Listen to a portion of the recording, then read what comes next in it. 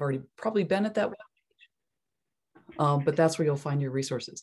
We are recording this only for internal use. It will end up on a password protected Vimeo site for about, I don't know, probably between now and when we start up again. So that those of you that this messed up your schedule and you can't see the rest of it, or other people that had problems getting into us today, it will be available to you for a month. Let's see, what else do we want to tell you before we get started? If you looked at that page for like managing your Zoom experience, this is based on a lot of experience. We were training by Zoom before the pandemic, so we've been thinking about this for a while. As you can, we strongly, strongly encourage you to leave your video on. In fact, if I look over here, I'm looking at all of you. And this allows us to kind of see how things are landing. You know, if you get the jokes, if your eyebrows are down because something didn't work. And so that's super helpful for us to be able to see you. We do recommend, however, that you turn off self-view, and I'll show you how to do that. That's the best thing to relieve Zoom fatigue. We're going to get spotlighted. We are spotlighted. So if you can do view side by side, you'll see both me and Amanda and the PowerPoints. And as you can tell, I talk with my hands a lot. If you've seen me in person, I'm usually all over the room with big gestures. I've learned to keep them in the Zoom box. but I'll say things like, you know, you took an idea from conception through execution to presentation. Like you thought about it, you did it, you put it out in the world in a paper. And so most of my hand gestures have meanings, right? So that's part of why we do that. It's yet another channel that Amanda and I have for communication with you, right? Thank you, all of you, for having names that we can call you. It's always really sad when somebody has like J256 and then they ask a question and we don't know what to say. Like, well, J256. We monitor the chat a lot. We encourage you to use it. We also recommend, you know, just raise your hand, like use the hand raise, or you can even unmute and interrupt us. We like interruptions. We really do. Right. So if you don't know where these things are, this is, if you mouse over your own face, 3 little dots will appear, and that will bring you this menu. And that allows you to hide your self view pretty easily. This is, boy, learning that early on has saved my sanity through all of this. All right, are we ready to go? Thank you, all of you who have turned your cameras on. We understand it's not always possible. And we would also like to remind you that those of you working, if you're working from home, we welcome your 2- and 4-footed coworkers.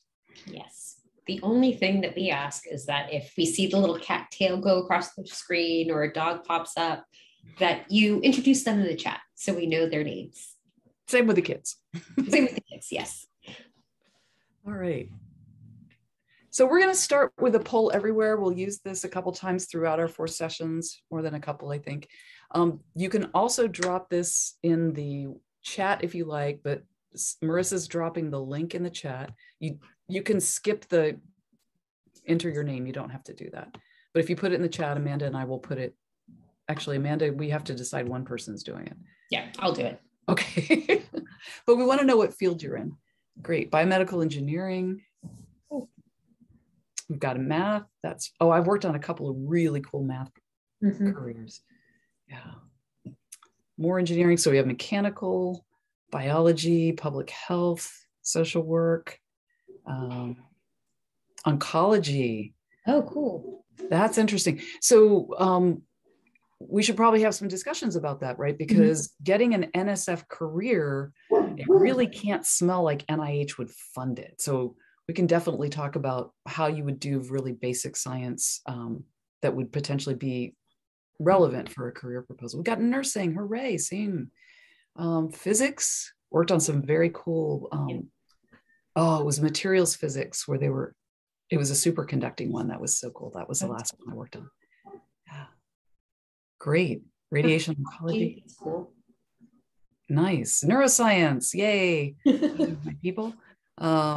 Management. So there could be something in social behavioral sciences or other parts of NSF that could be useful for you. Great. All right. So as Erin said, what we're going to be doing is helping you all think through everything you need to really consider before you begin to write. Right. Oh, we've got a few more coming in. Lots of you in various parts of engineering. Yeah, that's pretty cool. So why do Amanda and I think we can talk to you across all of these disciplines?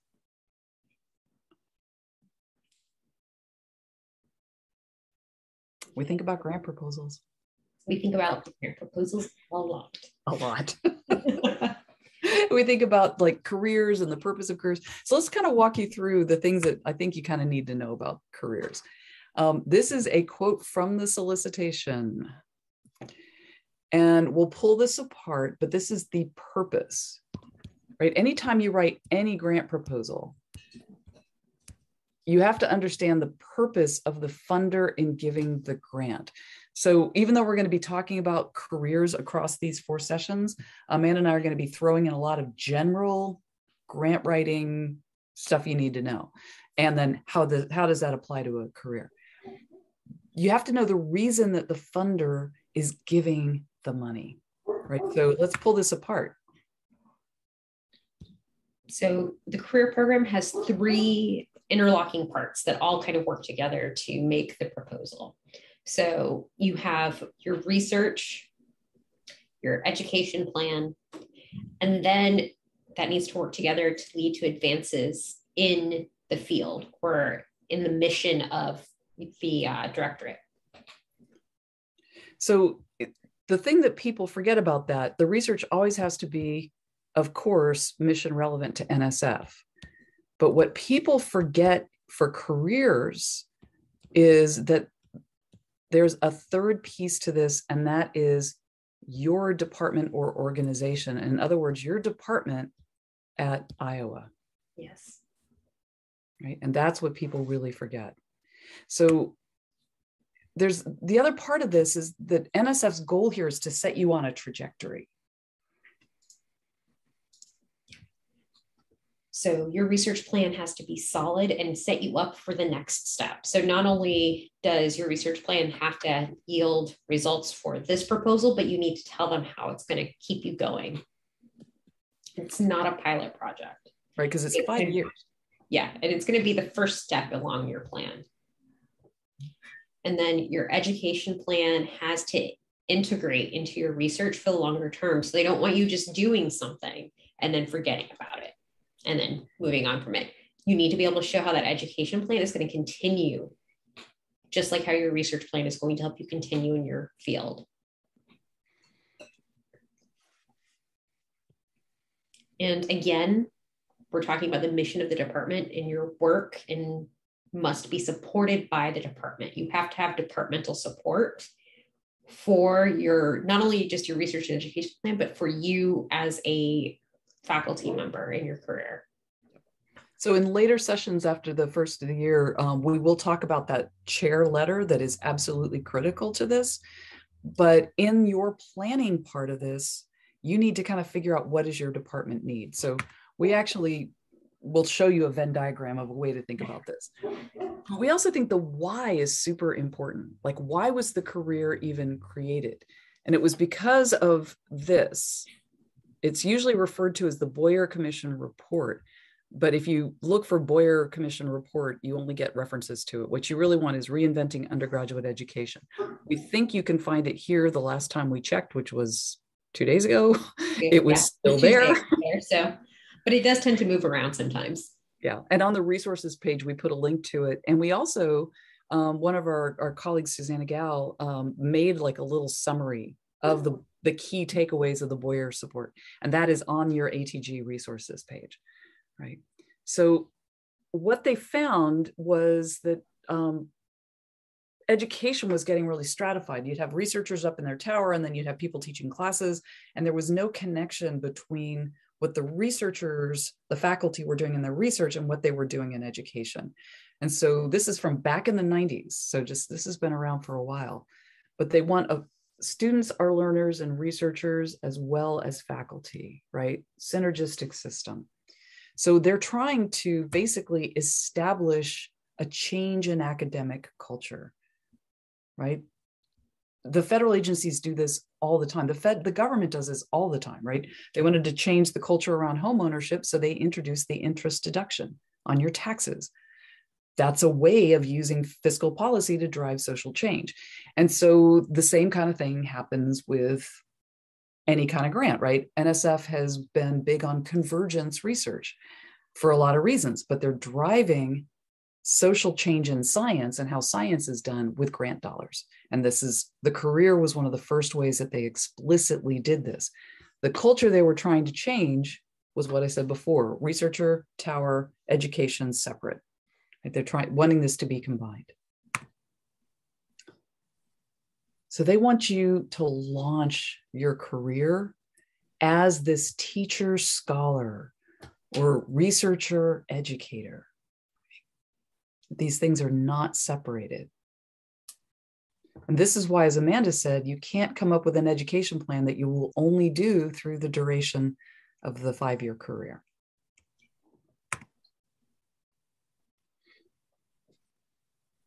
I love this. This is hilarious. Is NSF's ingredients of a good career.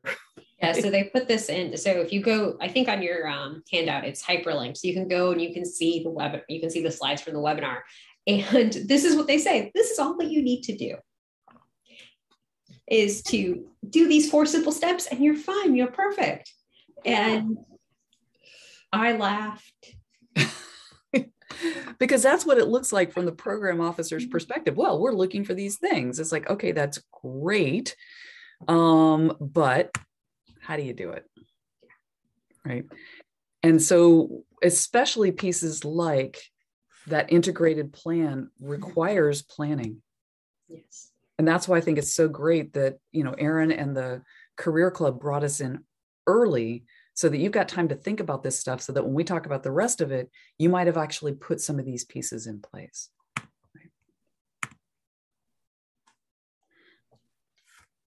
So one way of thinking about your career application is that one way you should think about it is that your career application is planning your career.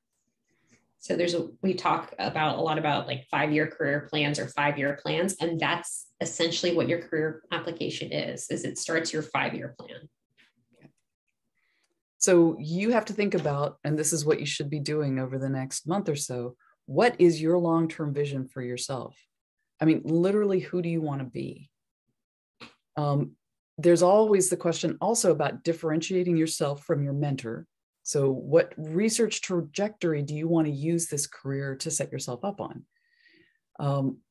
What appeals to you in the education plan? Don't propose something you don't actually want to do.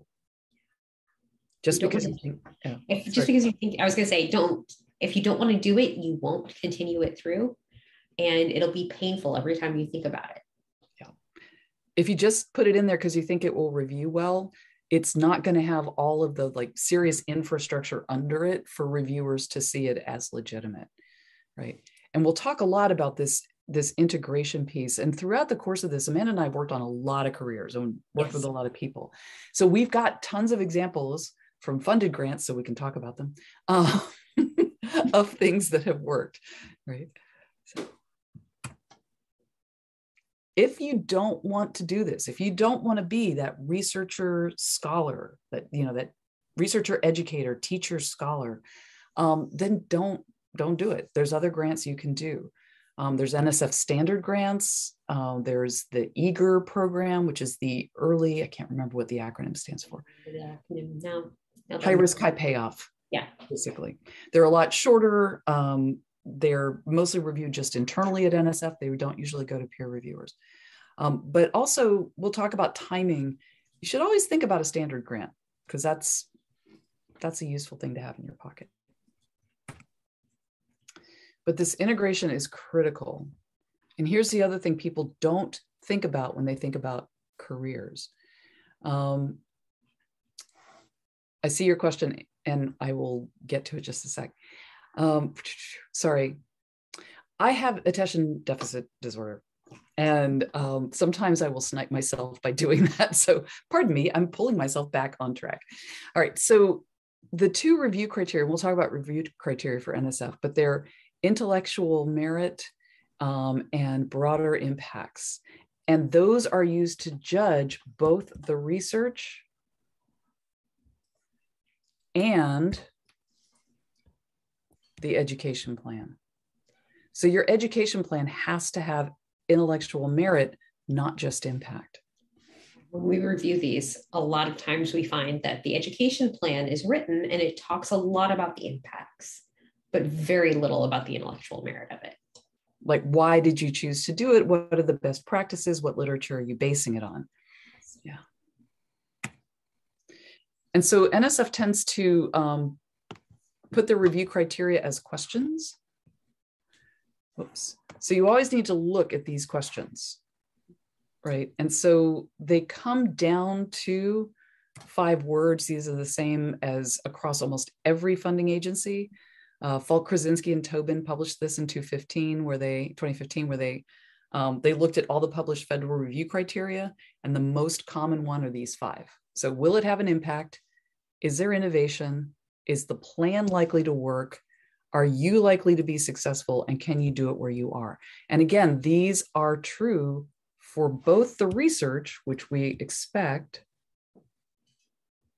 And by the way, my handwriting does not get better, but also for education. Sorry. In the education plan, you need to make sure that you answer those questions for each part. Yeah. So is it essay or okay?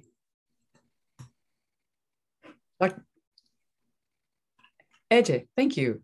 Appreciate that. All right, Ej. The funding rates we're actually going to show you the most recent data that we can find for funding rates. They differ across the various parts of NSF. And in some cases, funding rates for careers are higher than standard grants. And in some cases, they're lower because NSF isn't a monolith. It's made up of a pile of rocks. Right. So it depends on which rock is here. Which rock is your home base? Okay. Idea generation is critical. Sorry.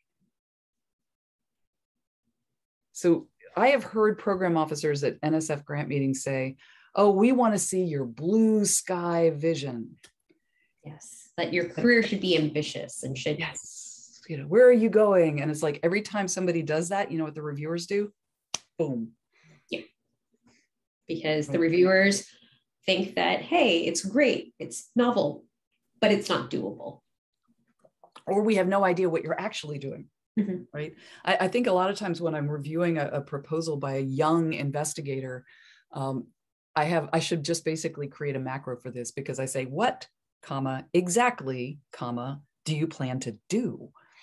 Right. So when you give that blue sky vision, then somebody's left with, well, that's nice, but I don't know what happens when you walk in the morning. So we need some sense of that.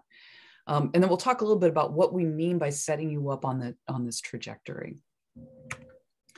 And so this timeline is pretty interesting. There's a book, a resource that's linked for you out there that is it Jay-Z Pay? I never remember if I get the initials right, but he put together this PDF of articles written by people about careers, and they're still all pretty good and pretty true. I think I got this example from somewhere else, but the particular example was in year 1 through 5. So this was their career. They were going to be doing the basic material science on their area of interest. And then the next steps were where they were looking at translation.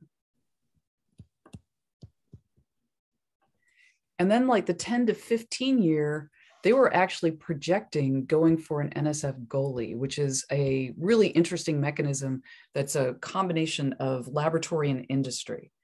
They're very, very cool. But this person had a really strong sense of where they wanted to be, even by year 15. So what is this setting me up to do? And we'll talk about how much money is in a career. It's not a lot. Right? So you want to be thinking about, I've got 5 years, so I can be kind of creative, but it can't be super resource intensive because the budgets aren't that big. Right? But this might be where the standard grants start coming in.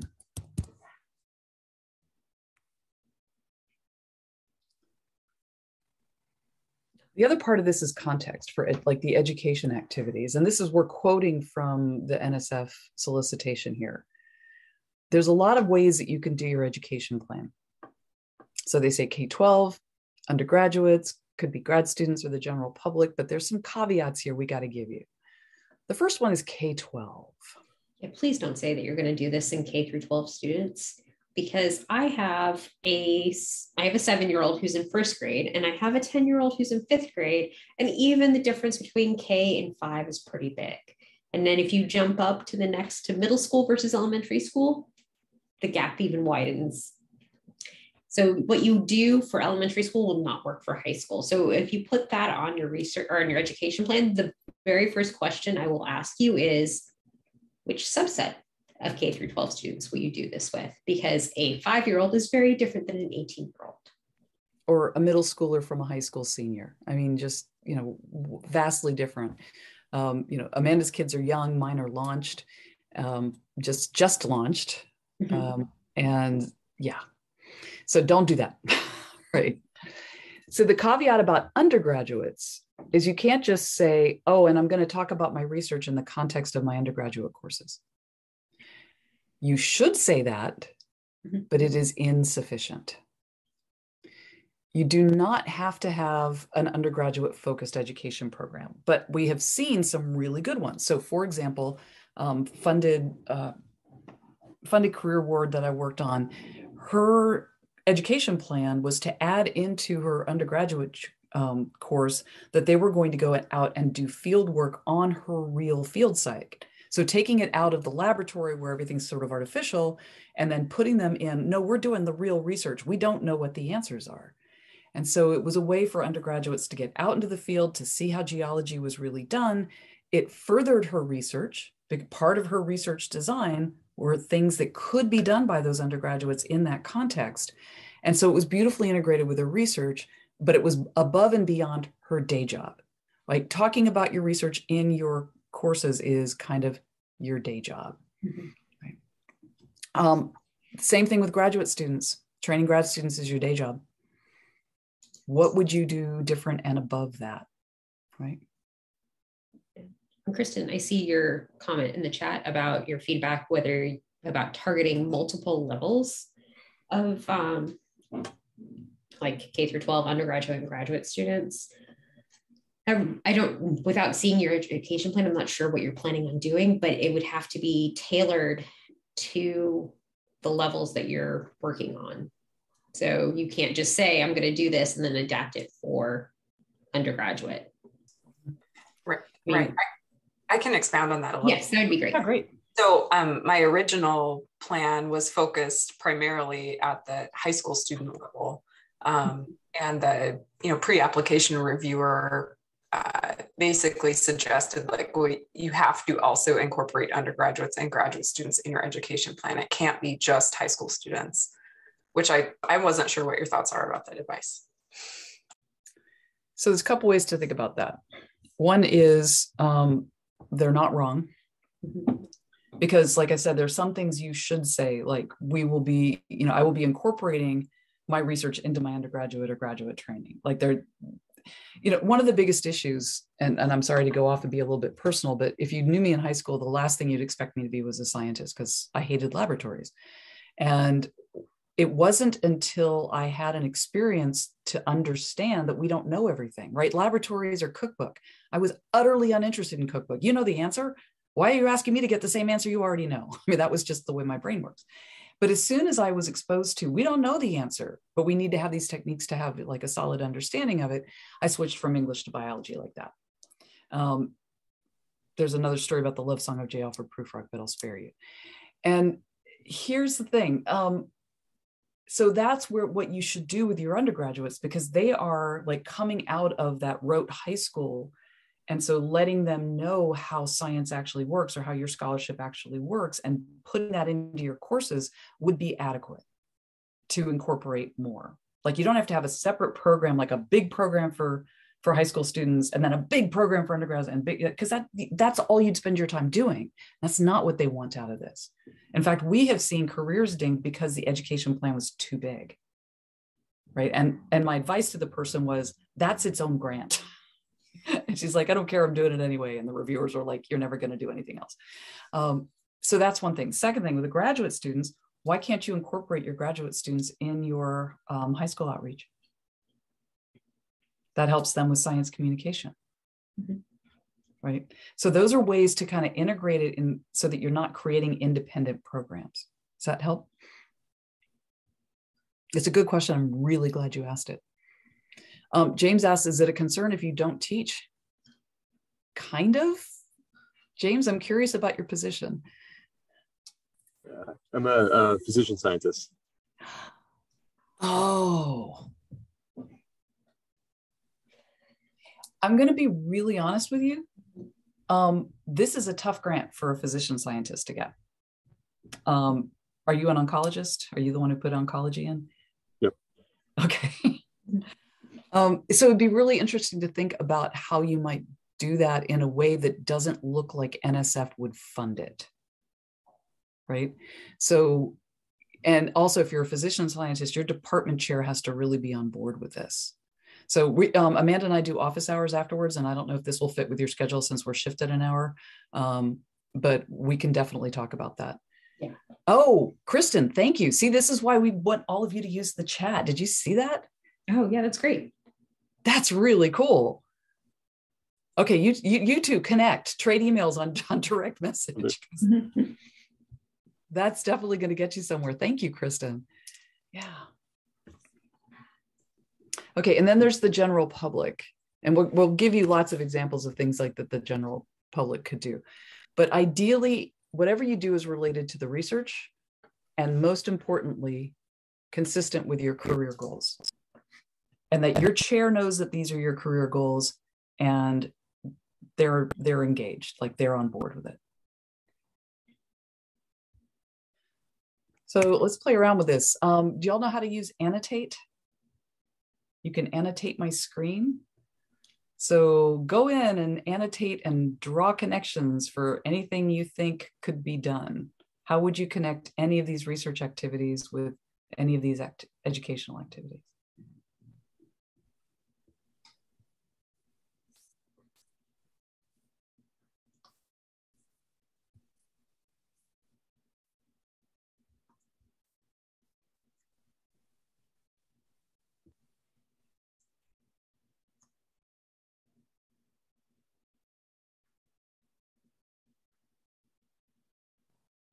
We got one. Annotate's sort of fun. Yay! And don't worry if somebody else already drew the connection. It's interesting to see where they double up.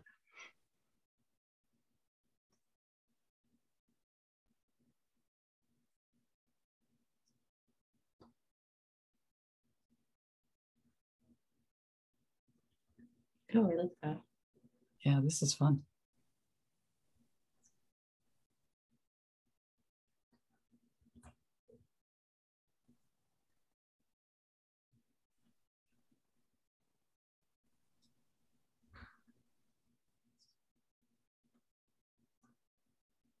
So you could definitely see where some things would be pretty localized, like the hiking trail and geology.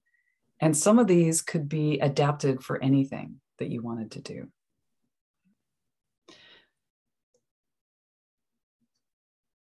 When we talk later about how you evaluate things, actually, I think we should probably give them a preview of that. We should. Yeah, we should definitely give you a preview of that. So I'm going to switch the share really quick and go to the whiteboard. As you are thinking about what you want to do, figure out who your audience is. So, yeah, go ahead. So what your audience is. So this would be, elementary, high school students for Kristen. What behavior you're looking at that you want to change. So that's knowledge, skills, and attitudes. So the behavior change could be they have new knowledge, they have new skills, or you have a change in attitude, right? And then the condition under which you're doing this. I don't know if you're going into like classes or if you're having some sort of like summer program, but whatever condition that is that you're doing this under. And then degree. So you have to be able to measure that change. And so here's an example. There was a person who decided that his outreach audience was business people. And the knowledge, skill, behavior, or attitude that he wanted to change their attitude about the value of basic science, the value of their taxpayer dollars going into, what some senators pull up as being ridiculous investments that turn out to be great. So Golden Goose Awards. Have you heard of the Golden Goose Awards? Oh, so these are things that look like ridiculous basic science and they turn out to be super important. Like the cricket hearing one. Do you know this one? Oh, this is so cool. All right, neuroscientist here, total nerd. But the way that we know where things are in space is because of the distance between our ears and the length of sound waves, and really beautiful neuronal architecture with delay lines that mean like it hit here first and then it here, but it hits together at the same space in the ponds. It's really, really cool. Sorry. All right, so that's how we know where things are in space. And owls are even weirder because their ears are offset, so that's how they get the 360. Fine. Crickets' heads are this big. They know where things are in space. The physics doesn't work. How do they do that? Right? And so based on how people understand, funded research, NSF funded research, my son's godfather is deaf in this ear, but he wears what looks like 2 hearing aids. This is actually just a microphone and a complex signal processor. This is a microphone like this one is, but it's also a speaker into his ear and a complex signal processor. They're Bluetooth together. He hears out of one ear. He knows where things are in space, thanks to crickets, right? So this is the kind of story you can tell business people to say, look how much money Bosch and Lohm is made off of these things that would not exist if we didn't understand how crickets figured out where things were in space. So that was what he's trying to do, is change the attitude. So the condition was he had this little dog and pony show with several examples of this. And back before COVID, and I don't know how they do it now, but business people's service clubs like Kiwanis or Civitan, or you see the signs outside of Iowa City as you're driving in, or if you're going up to Cedar Rapids, and they'll have little signs like Lions Club or this. And so their luncheons are always looking for like a 20-minute speaker. And so he had a 20-minute dog and pony show, and that was the condition. He offered himself up to be scheduled to these business people's luncheons. And then how did he measure the degree of change? Well, he had like a little sheet at their lunch place.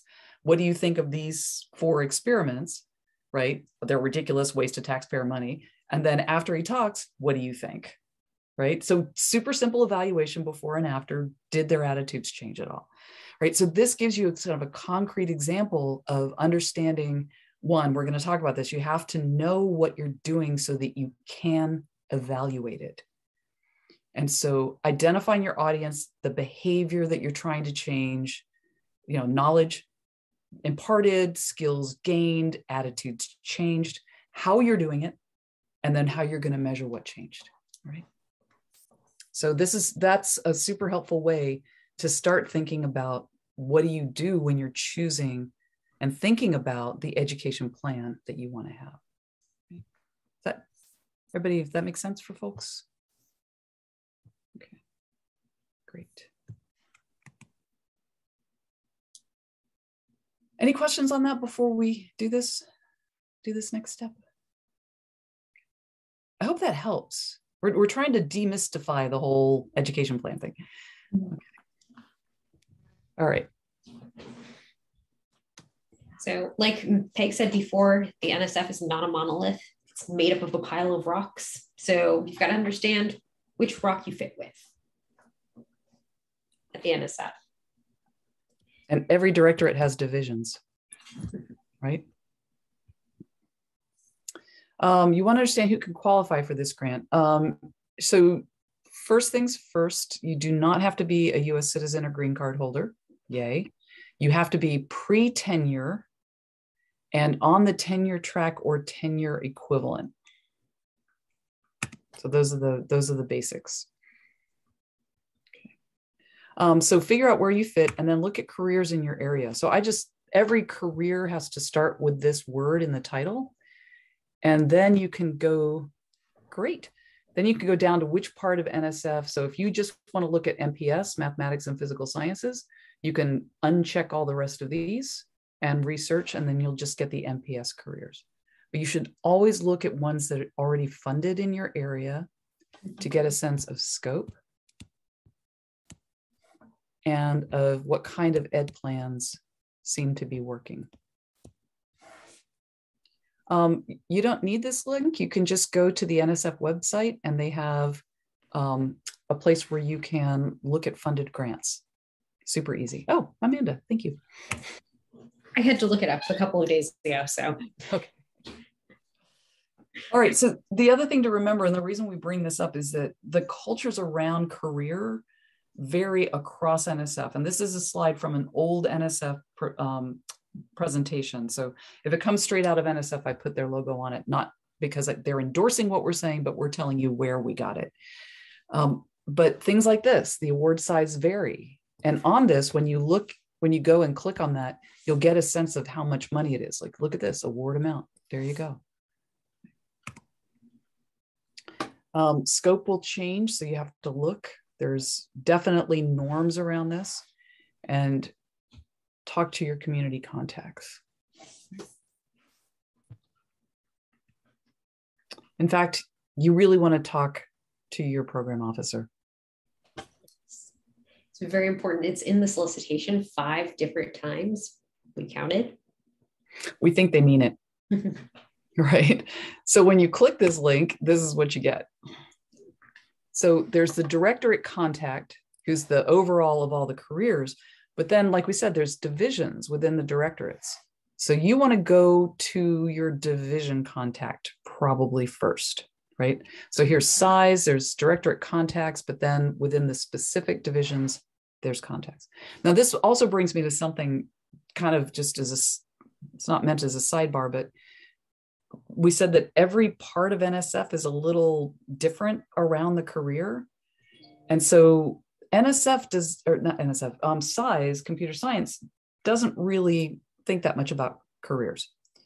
In fact, they're like, yeah, you can apply for a career, but we've created our own computer science specific early career award, and we want you to apply for that. Right. So it's all very different. No letter of intent is required.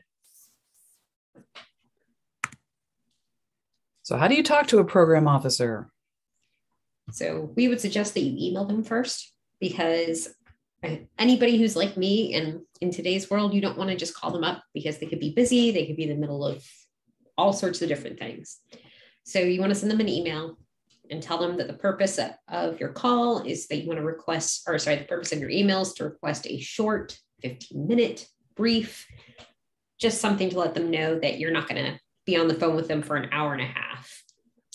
And then tell them that you plan to submit for the career award. And then you want to tell them that your goal is to determine the programmatic relevance of your project that you're proposing. And then briefly describe your project. So it might be a 1 paragraph, it might be a white paper that you've already written. You know, there's a lot of ways that this could go. And if you're going to attach anything to the email, make sure you still describe what your project is in the email, and then you can attach it, because the program officer may or may not download attachments depending on how worried they are about spam or viruses. But also a lot of times they'll read through your email, set up a time to talk to you, and they won't look at it until like 5 minutes before your call is scheduled, and they'll just bring it up right away. And the reason you want to say something like brief, short, 15 minutes is so that they know that you know that the purpose of this conversation is not for you to go on an hour-long description of your research, right?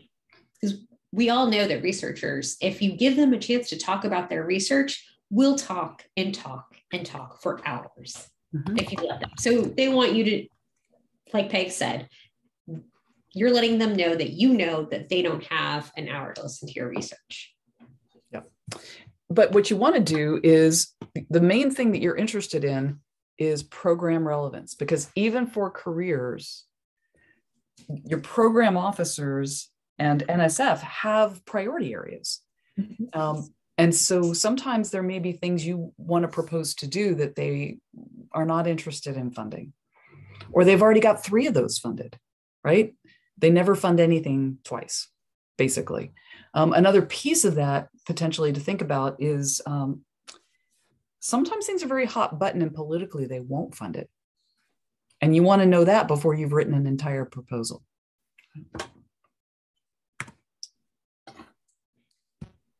Program officers are human.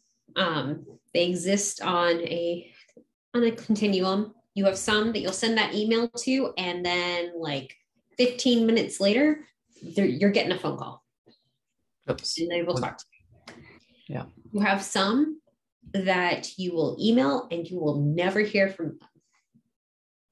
And then you've got some in the middle that may just copy and paste in something that they commonly say. It really depends on the culture of that particular directorate or division as to how your program officer will respond. Right. And some of them, like social and behavioral sciences, they often don't respond at all because they have way many more applicants than they have any sort of money to try to support.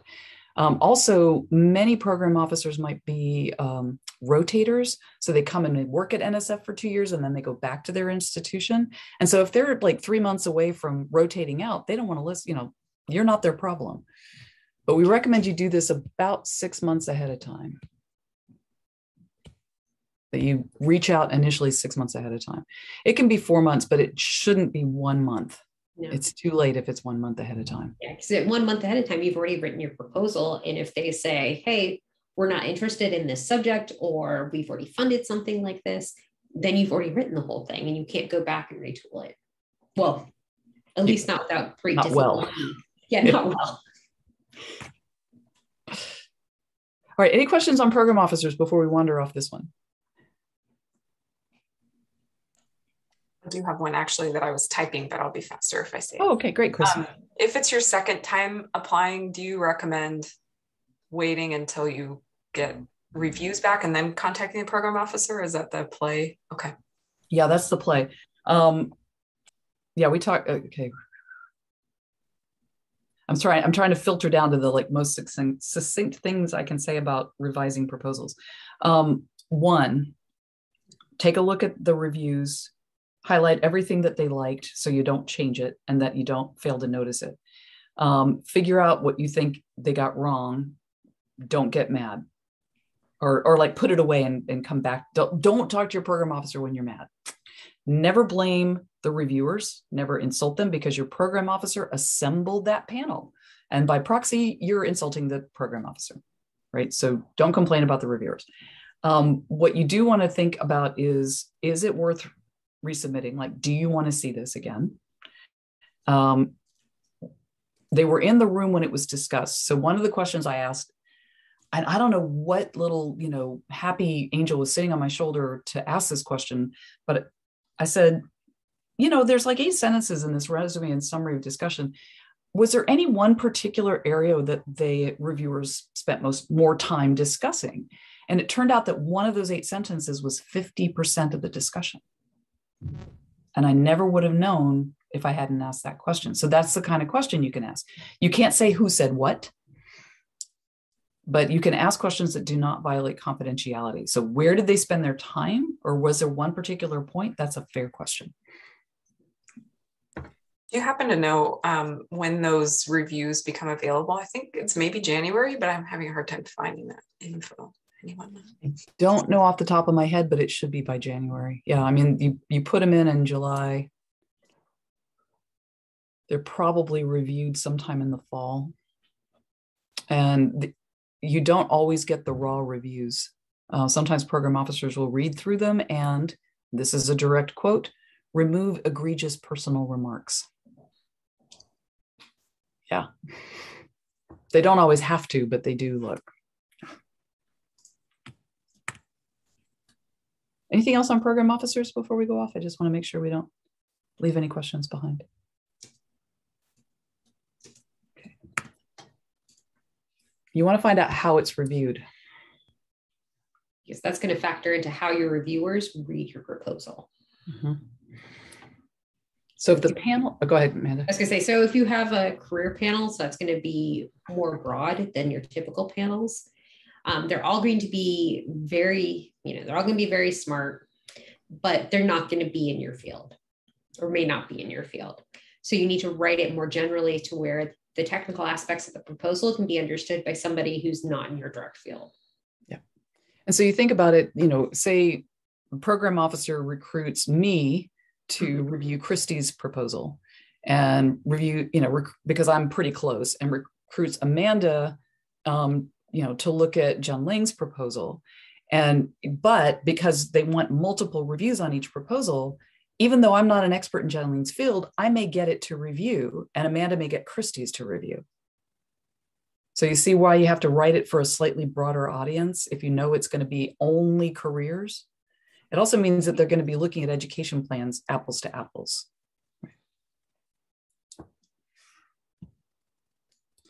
And in a standard panel, you're going to have people who are more in your field.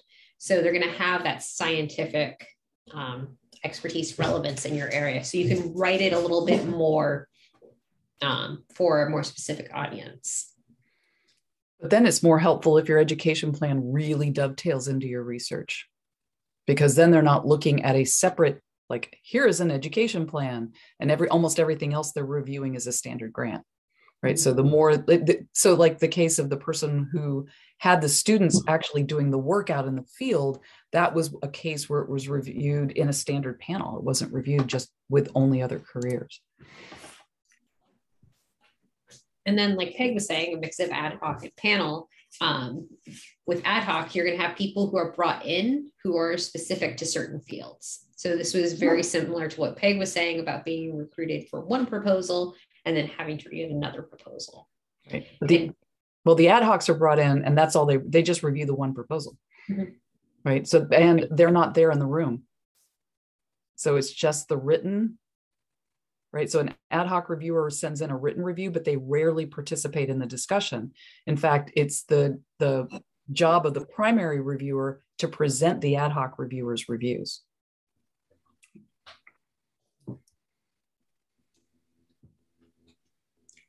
And you could have an ad hoc only. And so they're only going to be writing in the reviews and they send them to the program officer. And in that case, your program officer is going to have a lot more say in scoring of the proposal. Yeah, in the final funding decisions. So you also have to remember is that review is always advisory program. So program officers make the final funding recommendations and they write the accepts and declines. So much so where the panels do not say the F word, they do not say funding at all. Not allowed. Yeah. So Casey's got, yeah, go ahead. Go for it. I'm going to drink some of my tea. Okay. Yeah, I'm making Amanda talk and she has a sore throat. All right. So it's not a function of the type of proposal. In fact, we can give you that information. It's really by directorate. All right. So most of GEO uses a mix of ad hoc and panel. Bio and social and behavioral use ad hoc and panel. Engineering size, EHR, those are almost always dedicated career panels. MPS is going to vary a lot by division. So at astronomy and astrophysics, it just goes to the panel. Chemistry and DMR, it goes to ad hoc and panels. Material science goes mostly to panels. Physics is mostly ad hoc. Right. And this is a recent slide, but that information hasn't changed over the past, 6-8 years. So that would be a question to pose to a program officer during that initial contact. Yeah. So, and you can ask this, right? So if you're in engineering, it's going to go to a career panel. It's like very unlikely it won't. And but the other ones, if you're not really sure, if there's a mix, just letting you know. Now, I've gotten into arguments with people about whether or not this information is relevant. Where I got this information and where I learned that to maybe stress it a little bit more was, in fact, somebody who oversees careers at the NSF and has a lot of experience with how these things are reviewed. So, okay, so we put the link to the FAQ on the page. It's also hyperlinked in your handout. We put the JZ Pay book, but almost all the information on the web really applies to engineering, and that is not great because if you're going to bio or SBE, the cultures around this are very, very different. Okay.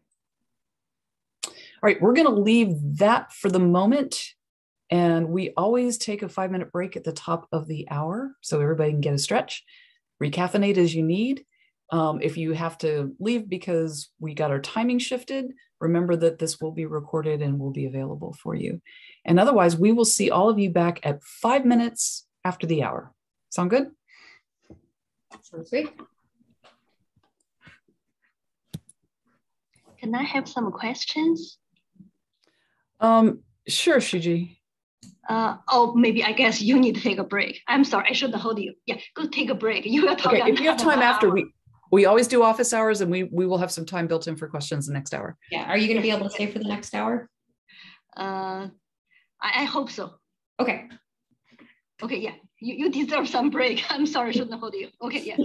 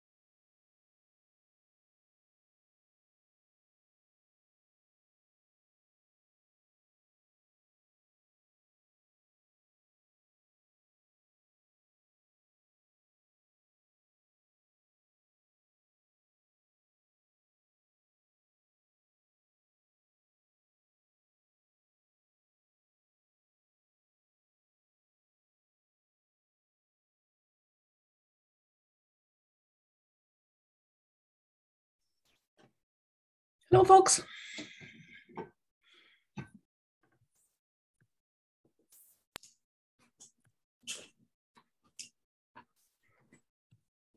Everybody recaffeinated and stretched? Yes. All right. More coffee. Never tell anybody that it's half decaf. Will ruin my reputation. All right. So here we go. This is the number of career proposals. Now, these data used to be presented every year when NSF did their regional grants meeting, and they changed the person who does it. So we don't have any data sooner than 2018 that they've made easily public. But this gives you an idea of how many people put in career proposals in the various directorates of the National Science Foundation. And as you can see, most of them come in engineering, in math and physical sciences, and pretty much equally for computer science and bio. Not a lot in geo, right? So this gives you a sense of that. Now, the y-axis is going to change here. This is the funding rate. This is the success rate across the foundation. And I find that really pretty interesting. So you can see that like in geo and computer science, like 25% success rate or better, depending on the year. Even in SBE, where they don't get a lot of proposals, they have a pretty good success rate, 15% or so. MPS up over 20%. Now the average across the National Science Foundation is about 20%. But I'm trying to think, Aaron, they got books. Yes, they got books. So when you look at the new chapter in the book, which is on resubmissions, there's some data that I was able to sort of dissect and pull out. For standard NSF grants, the funding rate on first submission is something like 4%.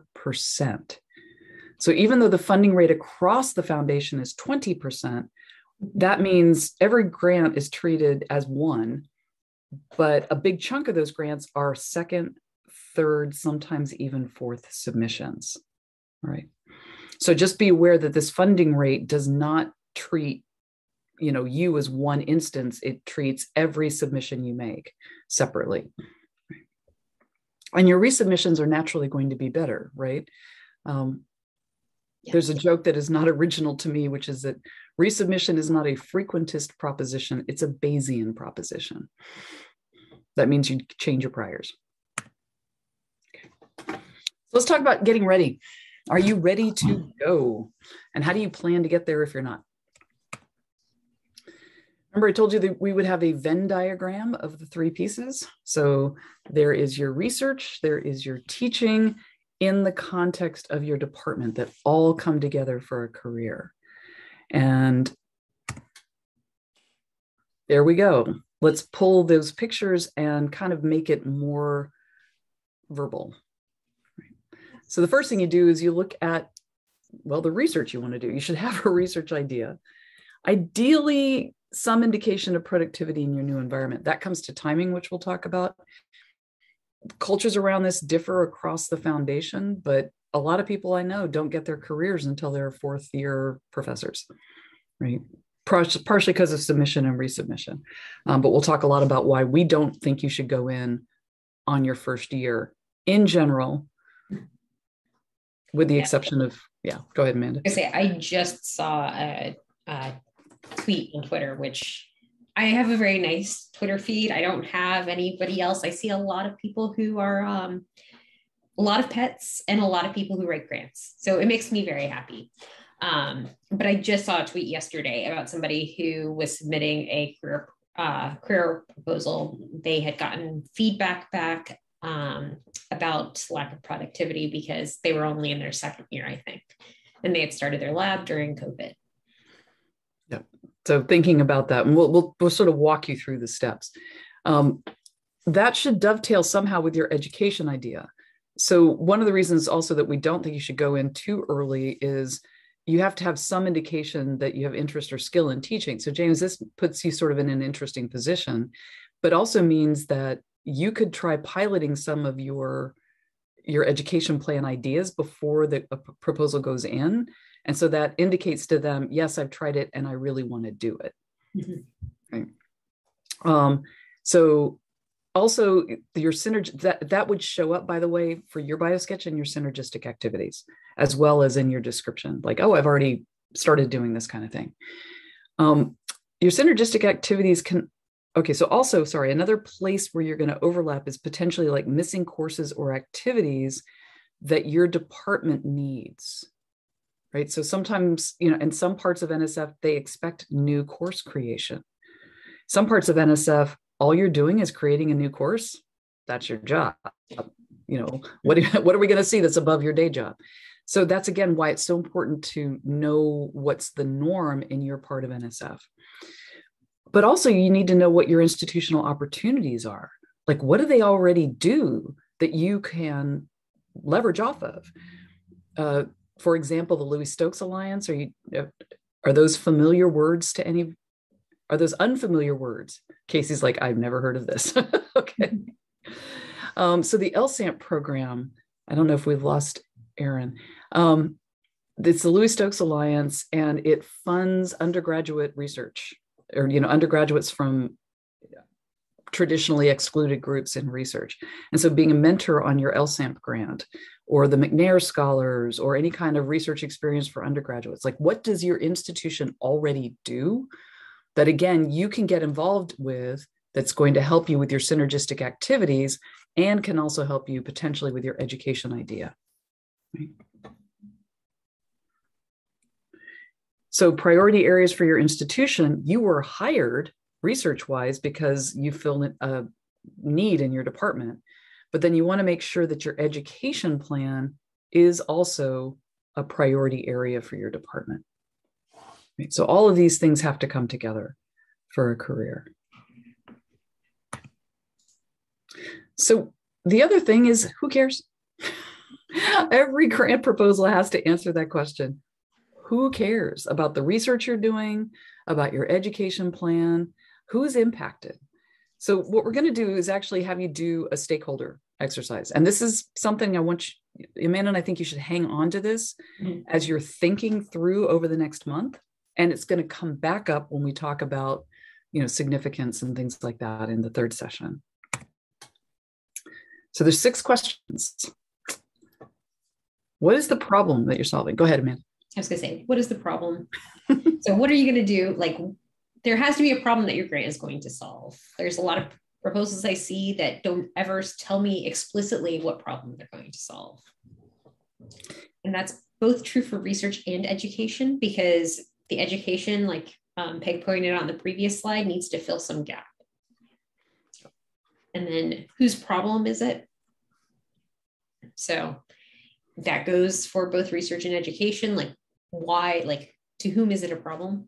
And then who cares about this problem? And they're not always the same people or the same groups as to whose problem it is and who cares, because sometimes there's people who are directly affected by the problem that obviously care, but there's other groups that care about that problem as well. And then who doesn't care? And this can be just as important as the who cares problem, or the who cares question, because maybe there's people who don't care that should care, and that part of your work is going to be to help them understand that they need to care about your problem. So sometimes that can be your education plan. Yeah, that could be part of, like, the example Peg gave about the business people needing to adjust their attitude towards basic science. Like, they need to care about that. Well, we need them to care about that. All right. Who is already in the space? That's both a competitor and a potential partner.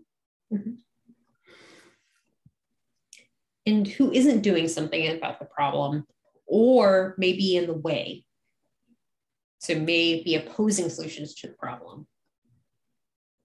Can the education plan be directed toward policymakers? The answer to that is yes. And as a reviewer, I will need to be very convinced that you have access to them and that they will listen to you. So you can't just say, if I build it, they will come.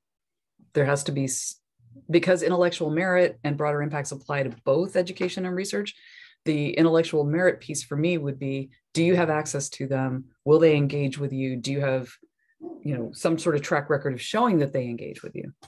So it's a good question. Mm-hmm. And this is something, by the way, this is why you want to think about your education plan this early, if not a year ahead of time, because then it can help you set that stuff in place. And I'd say what Peg said about if you have access to the group or if they're going to listen to you holds true for any community partner that you might work with, because you don't want to come in there and just say, hey, I'm going to educate this group of people if they don't want to hear from you.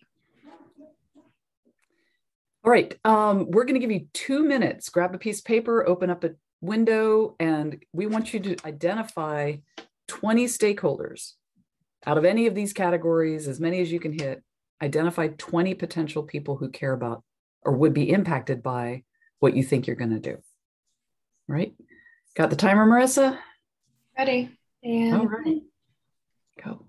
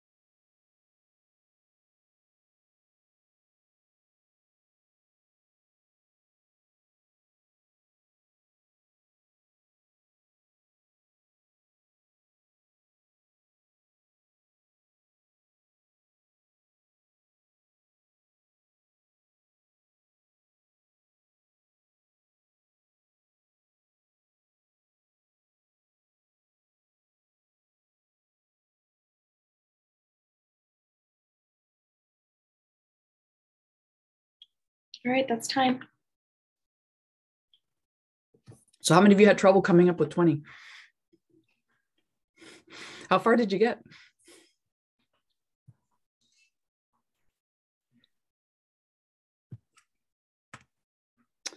So what we typically do at this point is break you out into pairs, and we'll do trios. And here's the thing. We want you not to talk about who your stakeholders are, but what it was like to define those stakeholders. All right. And we'll put you out in groups and just kind of get a little bit metacognitive about what this was like for you. What did you learn? Yeah, I was going to say, you can talk about what surprised you. Like, who did you have on your list, or what did you have on your list that you weren't expecting to have? Yeah. Got him out. Okay, Marissa's sending you out. We will see you shortly.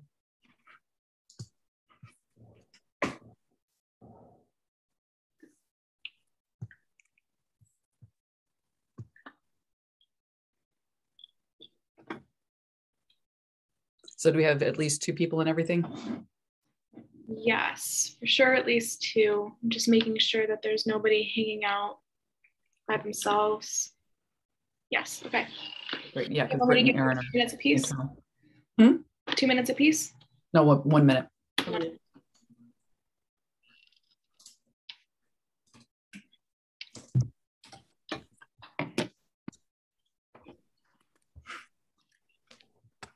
Yeah, I saw Aaron's note. I just got his email. Yeah.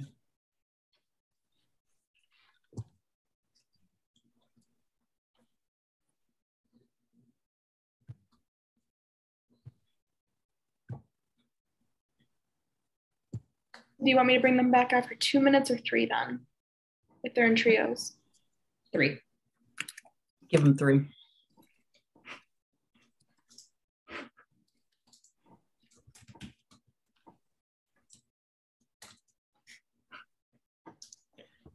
Marissa, our car is still missing. Your what? Oh. Your car? Yeah. I told Marissa before this. So Tuesday, Stefan's car broke down. So called roadside assistance. Tow truck came sometime after we left because they were backed up. Mm-hmm. Came and said that they took our car to the dealership in town. Stefan called the dealership yesterday to find out, hey, like all the good stuff. They can't find it. They've checked their lot, like their entire lot, new cars, service, dealer cars, random other cars. They've called the body shop that's next door. They've walked their lot. They've walked the lot of the other car of the Volkswagen dealership that's not our car, like next door. Can't find it. Do you know who towed it? Mm-hmm. We know who towed it, and they say they put it in the Honda dealership. That really is a worst case scenario. I'm so sorry to hear that, Amanda. We have no idea what happened to it. Oh man. But yeah, I just checked my messages and Stefan's like, yep, they still don't know.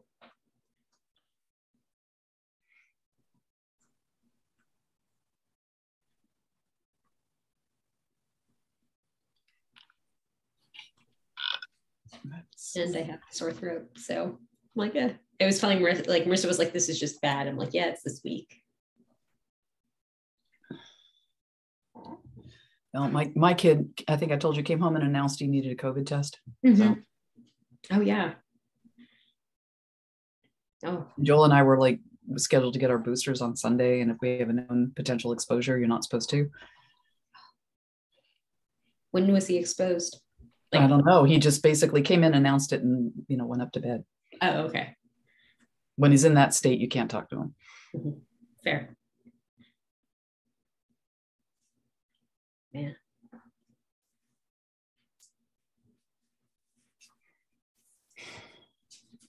We about done? 8 more seconds. Okay.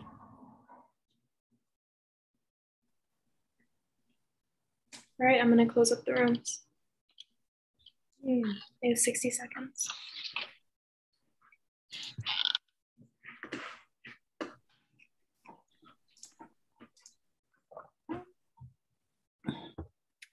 Here we go. So what was that like? Oh, some people are still talking. You look a little grim. Yeah, Juan, how was that for you? Or maybe you were just looking at your computer at something that came in. You just had a look on your face like, I don't know. Yeah,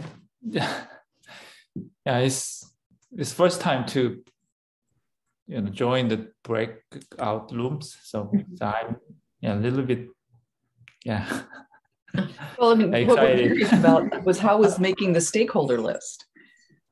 I didn't get the idea, so I need to figure out more. But I'm looking into the hearing aids industry. Mm-hmm. Mm-hmm. And I want to help to give some kind of method to tune, properly. Yeah. So who cares about that? Who is impacted by that work, right? So it's industry, it's hard of hearing people, it's hard of hearing people's families, right? There's some basic physics around it. So things that you might do for hearing aids might actually have a national security application in making better bugs in rooms. Right? So there's a lot I can just, And so that's sort of the way that we wanting you to think. And this is really going to come back up in 2 ways. It's going to come back up in your education plan. If you don't have one yet, your who cares list can help you figure out who your audience is. And it's also going to show up when we talk about significance and broader impacts. Yeah. So what was the experience like of trying to do a stakeholder list? That's what we're mostly interested in. So, okay. So Yeah, so Yeah. patients and doctors sometimes. Right, but not audiologists. right. Okay. Yeah. So, okay. Yeah, I got you one. Okay. I do want to hear from other folks about what their experience. Sorry about that. Yeah. It's okay. No, it's great. In making their stakeholder list. So like, okay, so Casey, you came back pretty quick. You were like, I'm done. What was that? Oh, I mean, I found it a little bit, when making the stakeholder list, I struggled a little bit with figuring out how much overlap there should be between different like groups of stakeholders. For example, like whose problem is it and who cares about it? Seems like they should be largely, should be a large amount of overlap there. And how might I kind of differentiate those two categories?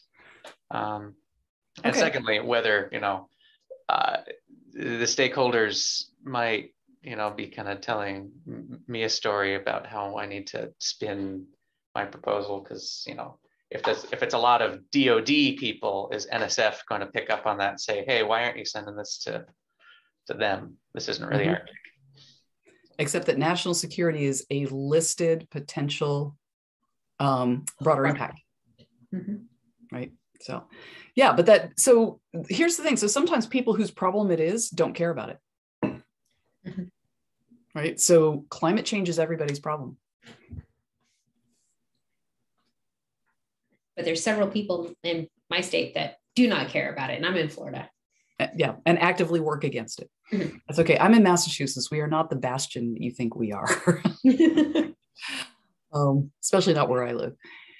So how was it for other people? Kristen, how was it for you just to start thinking about your stakeholders? You asked me, right? Yeah. Okay. Oh yeah, we so have a Kristen and a Kristen. Last year, and I really struggled with this exercise. I remember it being really difficult.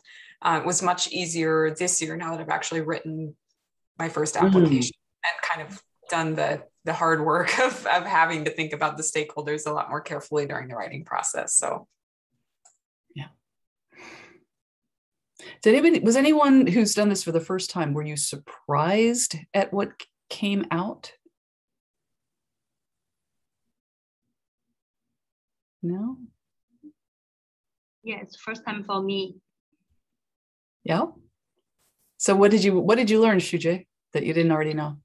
I thought that only myself care and my lab care. Now I can think about at least maybe the doctor's patient and maybe my department and my mentor. I think I can, but still not 20, only 8.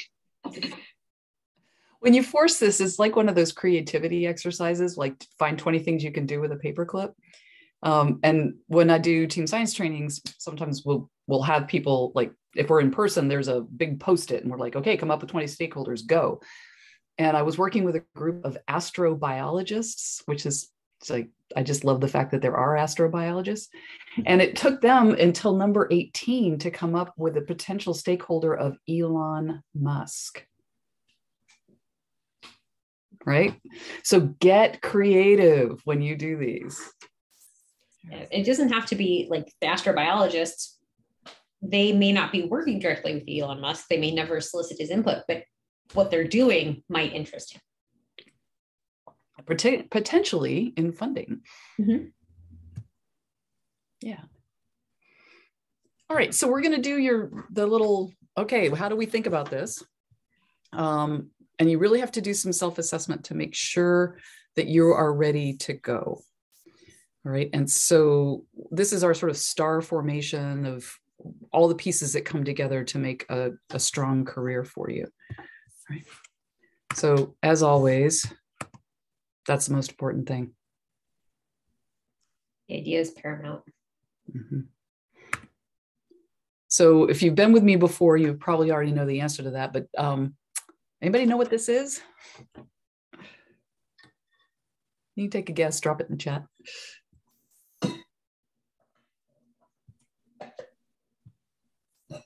Or unmute, I don't care. What is this? Actually, Juan got it. Juan got it. Right, first it's a diamond, an uncut diamond.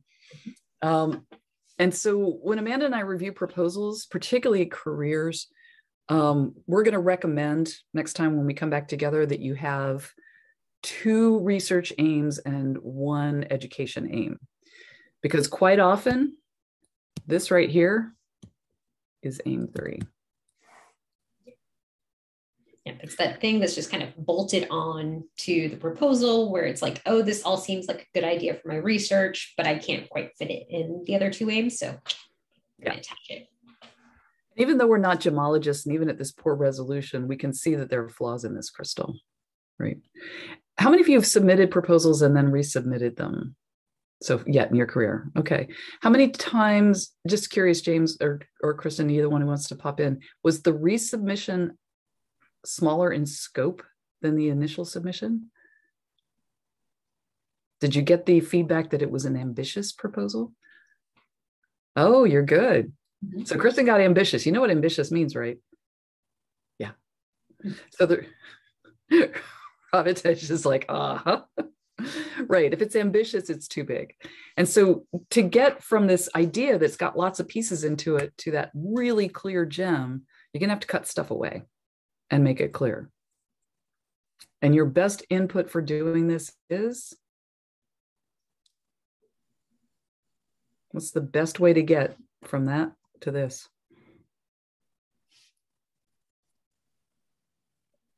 You can unmute it, it's fine. We're a small enough group now. Get people to read it and give you feedback. Yes. Your colleagues. Yep. Now, once you have that rock, though, it's not really very good, right? So, Amanda, if I had just I'm going to give Amanda a diamond. What do you think, Amanda? Would you like a diamond? Thank you. I don't know what I'm going to do with it, but thanks. Right. So if you're going to wear it, right, it needs to be in a robust setting. And the setting is the proposal. And some of it's more important. Like the first piece of setting for your idea is that first page, the overview page.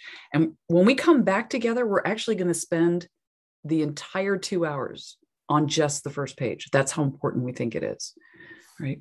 But then everything else would be things like the research plan, the background.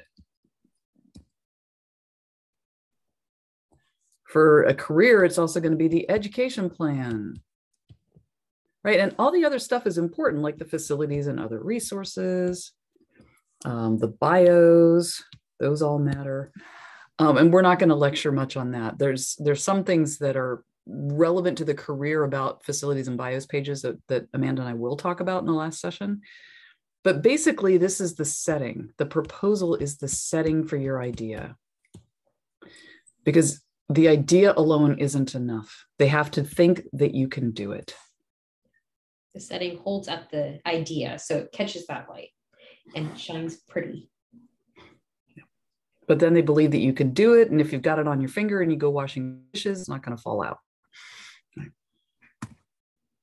So I think we pushed the metaphor pretty hard. Yeah, we did. Okay. But an excellent grant application provides a setting for an outstanding idea. That's just the bottom line. And the thing is, with careers, it's a little bit different because you have these 2 integrated ideas. And that is, right, your education plan, your research plan in the setting of the department.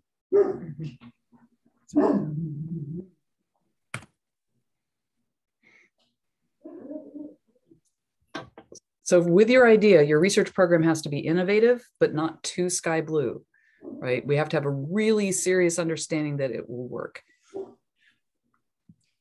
It builds on your strengths from previous work, but it has to depart because you have to show that separation from your mentor and your research trajectory that's you're here and it's going to get you over here.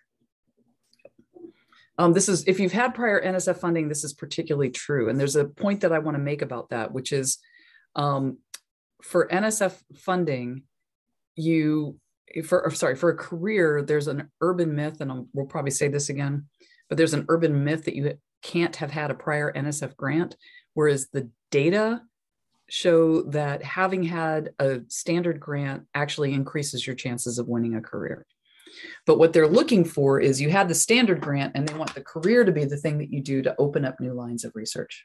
Like it rests on what you know how to do, but it's taking you in a new direction as well. I mean, think about it. How many lines of research did your mentors have going when you were in grad school? James went, I got jazz hands from James. Kristen's like, I'm not sure I can even count that high. Exactly. Edge is like, right. Yeah. So they had a lot going. And so how do you establish those? And so if you've had a standard grant, they're looking for you to use that career to branch out more. But it still has to be relevant to their programmatic interests, right? Feedback, like we said, is very important to the idea. You guys are really lucky having that career club because you'll get the feedback from your colleagues. In places that don't have this, we often recommend that they form something like this. I had a friend of mine who established this at her own department, where they would just take turns once a month over lunch. They would get up, they'd either have a whiteboard where they would just bullet point out their ideas, or maybe they'd have a couple of slides of data, and they would get feedback from everybody. And there was lunch. So everybody was happy because they got free food and a chance to critique. And that's what academics love. About a dozen years ago, I was at your institution, and I met somebody who was in a group of a cluster hire, or they were all hired like right around the same time. And they called themselves the New and Nearly New Club because it didn't start until like the second or third year into this hiring process. So they were the New and Nearly New. But they really created that same kind of collaborative group that Amanda's talking about, where they weren't necessarily collaborating together, but they were all working together to succeed. So sometimes they collaborated, sometimes it was reading each other's grants, and they all did way better than average. They all did because they created that among themselves. Right? And this is the reason why PEG was so, emphasized that joining this career club is a really great thing for you all, because you'll be able to get that feedback and be able to possibly establish collaborators, get ideas, all of that. Also, you want people in this group who will be honest and tell you the truth. Now, there's something that came across my Twitter feed that I thought was just beautiful. And it was somebody wrote, they asked me to be brutally honest, but I have found that honesty rarely requires brutality. Right? You can be truthful without being personal. So this is what you're going to need to do. And this is something that I'm going to, recommend that you do between now and the next time we come together, is think about what do you want to do and what that's going to set you up to do. So this is why your idea is important in this context, is that you're thinking, what if I did this, I could do this, I could do that, right? And then what your ultimate goal is, like, why are you trying to do this? Right. All right, so that's the idea. Let's talk about skills. The skills show that it can be doable. So if you don't have all the skills that you need for this project that you want to do, or you think that maybe your publication record won't reflect that you have the skills to do all of this, you have a couple of options. You can find a collaborator or a consultant that has those skills, and that will either say, hey, they can come do it with me, or they'll vouch for you, saying, if you have any issues, it's fine, they can come and ask me. Right. So the letters for careers, or we'll talk about them, they can only say one thing. Right. And so they can't say anything other than it says what I'm going to do. But like collaborators for careers have to have small roles, because this is really an investment in you. I think we didn't say this, and this is important. You are a product of this grant as much as the research is. Right. And so if you have a collaborator, they've got to have a relatively small role. So it's better to have a consultant and write into the proposal, somebody's doing, we have this person, like Amanda Welch is the world's expert in such and such, see a letter of support. They will be available to me for any consultation, right? You can find training opportunities. It's a little weird to write those into careers, but I've seen people do it, to say that as part of this award, I'm going to go attend a Cold Spring Harbor course or something like that. A consultant is not necessary. It's only if you look at it with your most critical outside yourself hat on, like what would somebody else see when they're looking at this? And they're not going to believe I can do it. I've never published this technique. Great. I've got somebody who's going to consult with me. Right. And that's also like almost a training opportunity for you, is they're going to be consulting with you and providing some mentoring, ideally.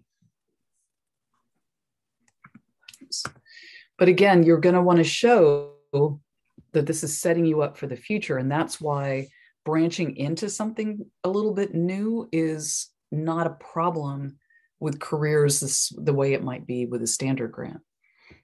It's just you want to back it up.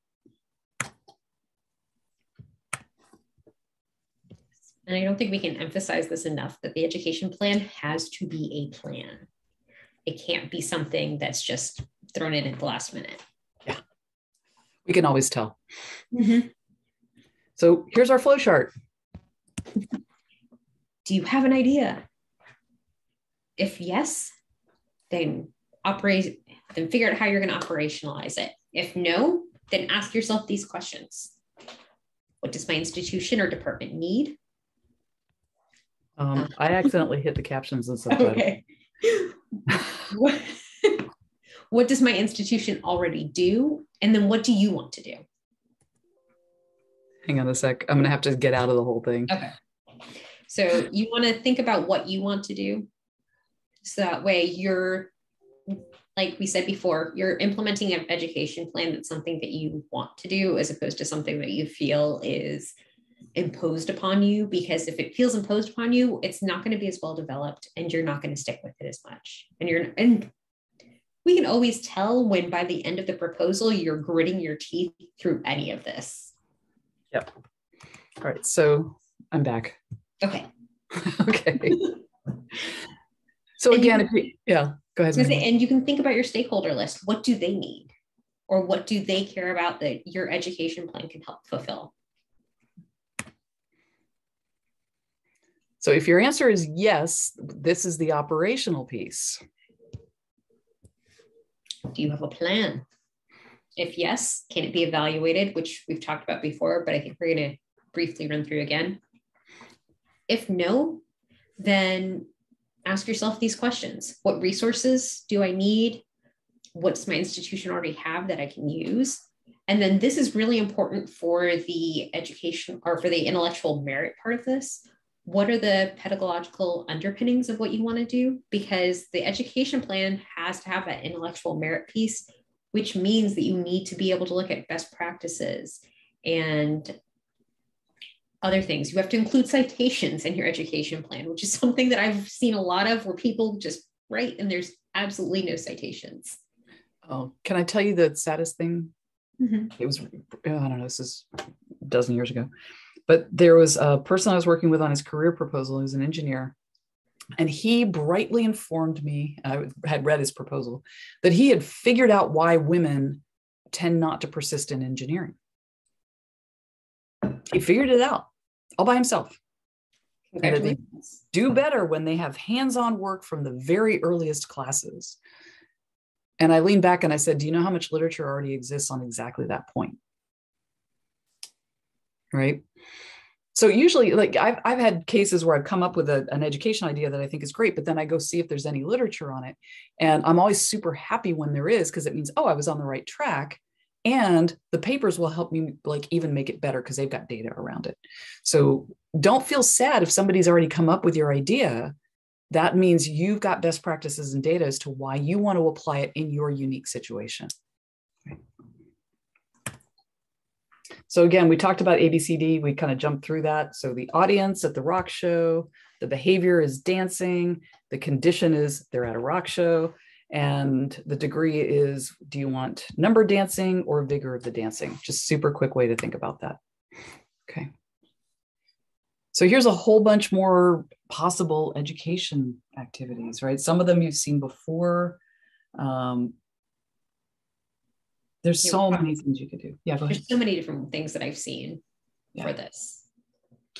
4-H groups actually I've seen used for citizen science. Oh, really? Yeah. I've even seen like teachers coming in, like, so you're not working with the students, but you're working with the teachers to create some sort of module that they can bring back to their students. Yeah. In fact, you can hire high school teachers as research assistants for the summer. Right? Never ask a teacher to do anything you're not paying them for, by the way. They're underpaid, and especially if it's the summer, but they're not going to be expensive research assistants. And as the course, so you'll have two things that you're doing with that. One is they get hands-on experience in research, and that reinvigorates their excitement. And the second is you work with them to create something they take back into their classroom, but that you can also disseminate. Like they could take to a teacher's conference and disseminate, hey, here's the thing that we do now in my classroom. And so that's a kind of high impact thing that you can get creative and think about. So I'm actually going to skip this and have you guys think about this on the month, because we've had some really good discussions, and I want to make sure that we land on time. Right.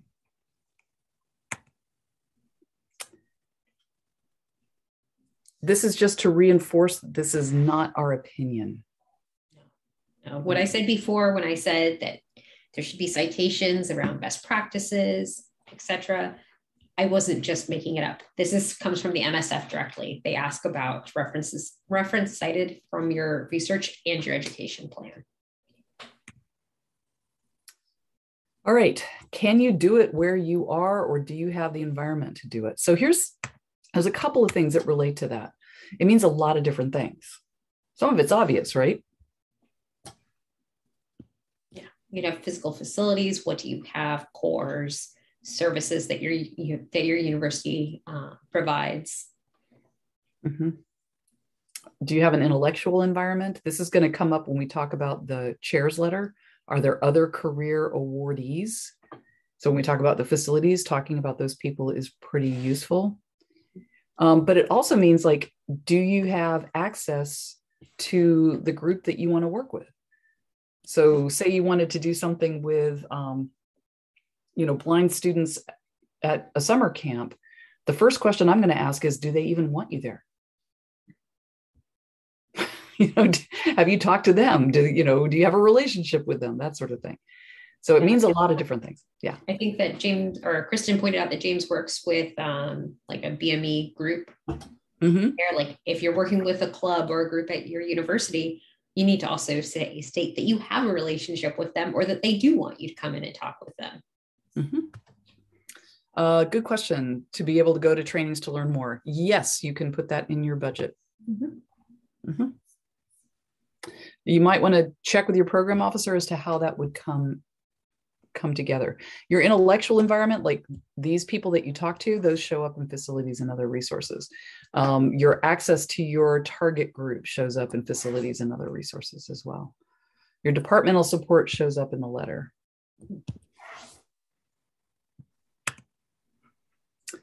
All right, we hate to talk about productivity, but we have to talk about creativity. That is the easiest reviewer heuristic, is to ding you on productivity. Mm-hmm. This is really handy flowchart that can help you with this. All right. So here's the thing with NSF. If you haven't ever done a National Science Foundation BioSketch, you can only put in 10 citations, 5 most relevant and 5 additional. And these are called products, not just papers. And so products can include patents. It can include software. Like if you created something that is up on GitHub or some similar platform and people are using it, you can count it. Unlike many places, and it was actually in Iowa where I learned this, you can include submitted papers on an NSF BioSketch. And they are real fans of the archive. So the preprint servers that you find. Mm-hmm. For any of these, what's important is you have to have an electronic locator. It has to be sort of publicly accessible. Yeah. So even if it's a submitted paper, it's got to be accessible in some way, shape, or form, and not on your personal website, which is why the preprint servers are so good. Yeah, the reason why it can't be on your personal website, as you all may know, is that if you might be able to track incoming, like inbound links, or if people have clicked on a particular link, you'll be able to see where they're coming from based on an IP address. And that could potentially de-identify reviewers. and nobody wants that.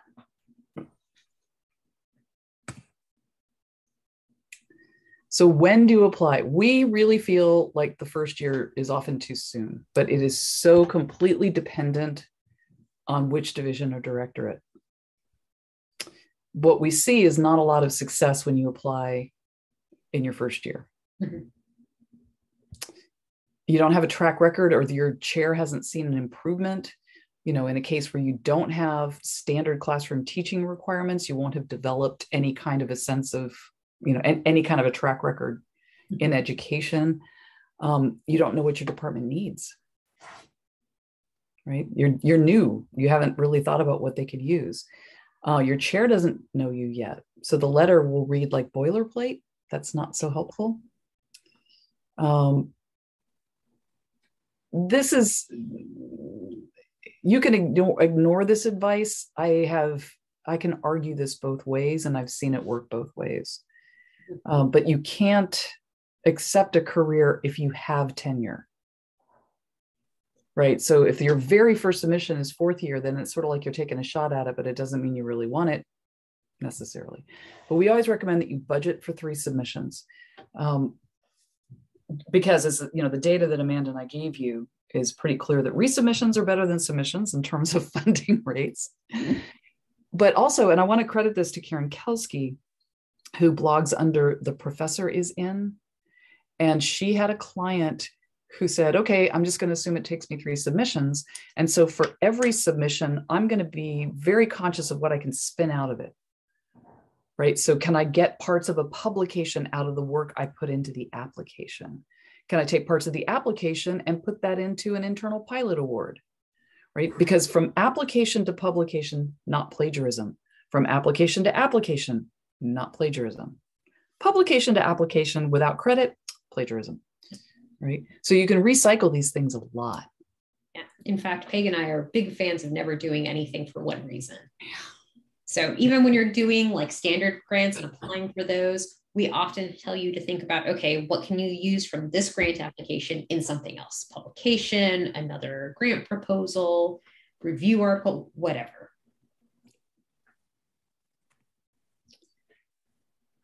So that question from James, that is somewhat less relevant, the first versus senior. Mm-hmm. You know, it put in what you got, basically. Because, I mean, you think about it, I'm reading this book called Epistemic Cultures, and it's looking at the difference between like high energy physics and molecular biology in terms of how the science is done. It's a fascinating book. But what's relevant to that is there are some things that are known to have cast of thousands, right? Because it's like genome or things like that. And it's like, we know it just takes a bunch of people to do this, and your position is not necessarily all that relevant. We saw one recently where the co-first authorship was determined by a mushroom picking contest. Yes. Like the order that came across our Twitter feed. That cracked me up. That was great. Yeah. But on the other hand, like, you know, molecular biology, we really think a lot about who's the first author, who's the senior author, and it just varies, you know, across fields. So worry a little less about that. Oh, there's a Mario Kart. I would have been first author on that. For those of you in fields who don't know this, there's this thing about co-first authorship, and I just sort of feel like it's a boondoggle, but that's my opinion. Okay, but like I said, it's a myth that you can't get a career. So if you're not ready for the education part, but you want to put a grant in, put in a standard grant. Mm-hmm. If it doesn't get funded, you're going to get feedback on the science. Is that going to make your career better? Mm-hmm. Yeah. Right? Even if it goes back to a different panel, you're still going to have that feedback, and you're going to have an idea of what experts in the field think. Mm-hmm. So that we would strongly recommend that. Like, if you're not ready to do a career, if your education plan would be half-hearted, just put in a standard grant. If you get it, great. If you don't get it, you've got feedback to make your career better, right? Because then you can start making those connections for your education plan, like James got today. It's like, I'm super excited about that. Thank you, Chris. Read some ed literature. Eric.gov, they have places where you can get that. If you can find anybody who's got a successful career application in your area, because this is super important. And also just get to know your area of NSF. Read their websites, read their priority areas, spend a half an hour poking around, your division. Is the role of pilot data similar? I would say yes. Yeah. It all goes to show that you can do what you're planning to do. It's proof of feasibility. And we'll talk a lot about pilot data in session 3. All right, so we want to end with giving you an ideal grant writing timeline for a career. And we love this quote. This is from the First Peoples Cultural Council of, I can't remember which province in Canada. But yeah, I love it because it's true. Stress kills the excitement and creativity because as I said just a little bit ago, Peg and I can tell when somebody is just gritting their teeth and they get to the end of it and they're just like, make it go away. They hate the proposal. Yeah. So this is why we really think planning and setting yourself internal deadlines for things. There's like, I have grant writing on my calendar. Well, we'll talk about that in a second. But yeah. All right. We'll get there. We think you should start thinking a year in advance. Now, that's not necessarily, you're about 6 months ahead of time now, and that's okay. It doesn't mean you can't write a successful career. And in fact, with the support of the Career Club, you're in better shape to do that. But you want to start thinking about your education plan and the potential partnerships you need, right? And so that's what we would encourage you to use your thinking time for in the next month. Ideally, this is where we're at. If you've got regulatory issues, you're not doing them at the last minute. You're not doing your facilities page 15 minutes before it's due.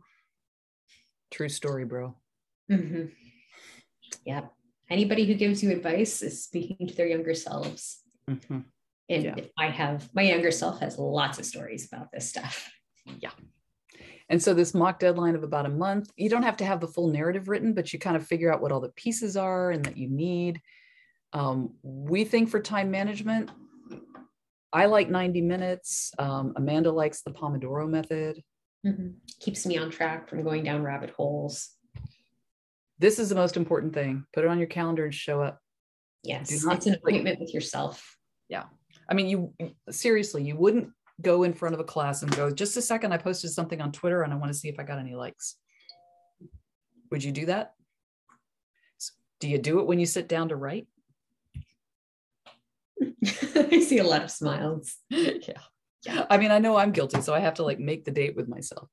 So, all the things to do, like turn off your email so you don't even get the alert, because even if you can focus, or even if you are, disciplined and you're not clicking the alert, you still notice it and that disrupts your focus. So, yeah. And I want to make the point on this slide that reading is writing, because you need, in order to come up with ideas and get that creativity, you need to have input. And I think Peg told me this, but the best definition for creativity I've seen is putting known things together in new ways. And you need those inputs to be able to do that.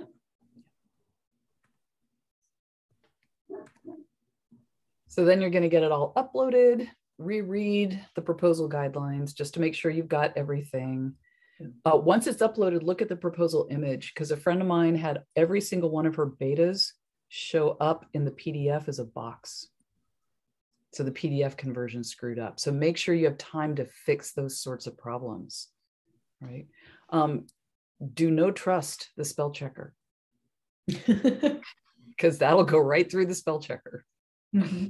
All right, does anybody actually do this? No, it usually looks like this. For me, it's not references, it's figures that I curse the most about.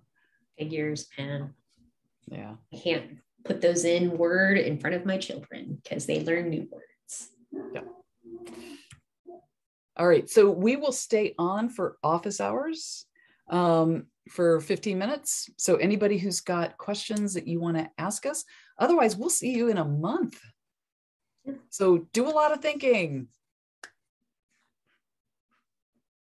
You're welcome. And should we stop recording? Yeah, stop recording.